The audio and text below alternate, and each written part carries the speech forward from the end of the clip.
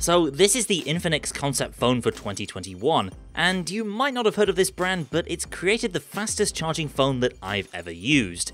It comes with this decidedly chunky charging brick, which, if you're not catching the subtle hint here, outputs at up to 160 watts. In practice, that means refilling a 4000 mAh battery in just over 10 minutes.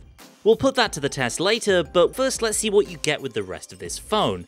Around the front there's a waterfall OLED display at 1080p, kinda reminds me a little bit of the Huawei Mate 30 Pro. You've got a pretty wide angle on this edge screen area here, in fact it's very close to being a full right angle at 88 degrees. On the inside it's a run-of-the-mill mid-range Android spec sheet with a MediaTek chipset, 8GB of RAM and 128GB of storage, plus that 4000 mAh battery.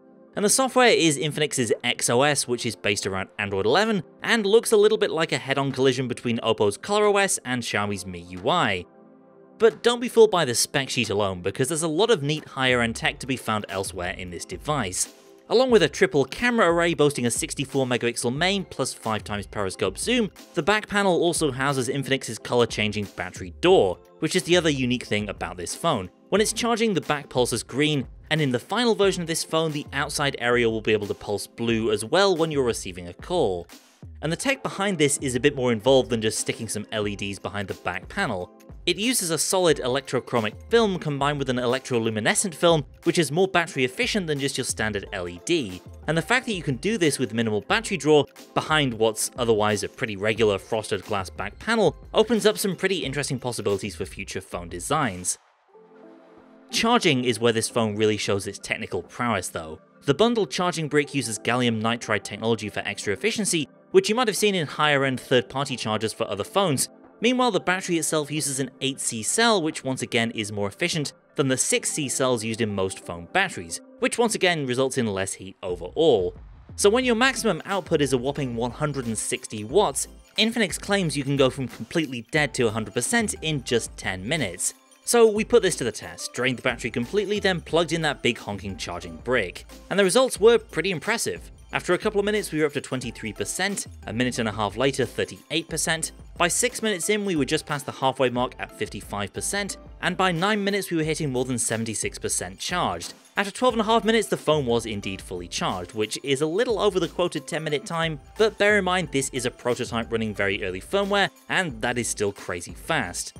Either way, this phone shows where we'll be in terms of the future of fast charging in phones, the kind of speed that means a full refill in less time than it takes to take a shower or make your lunch. For context, the power brick of my MacBook Pro is 65 watts, and if you go past 30, that's considered pretty fast for charging a phone. What we're looking at here with 160 watts is an order of magnitude quicker than anything on the market right now. I also didn't notice the phone getting particularly hot during charging, which you might well expect given that it is sucking down so much power. Both the charger and the phone were warmer than when they're idling, but there was nothing to suggest it was getting anywhere near dangerously hot. Infinix says it's designed to keep everything at a relatively cool 40 degrees Celsius, and there are 20 temperature sensors and 60 security mechanisms to avoid overheating or worse.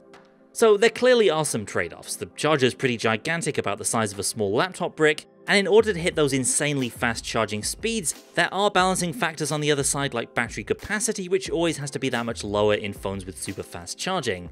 Nevertheless, the fact that this is even possible now in a phone that I can use and refill in less time than it takes for my coffee to cool down really does bode well for the future of super fast phone charging. Infinix says all the technology shown off in this concept phone will eventually be developed and used elsewhere in its range. Unfortunately, this particular phone won't be going on sale anywhere as it currently is. But what do you think? Do you want charging speeds that can get your phone out of the danger zone almost instantly, or is this just more technological gimmickry? Let us know what you think down in the comments and subscribe to Android Central right here so you don't miss more hands-on videos like this. Thanks for watching, and I'll see you next time.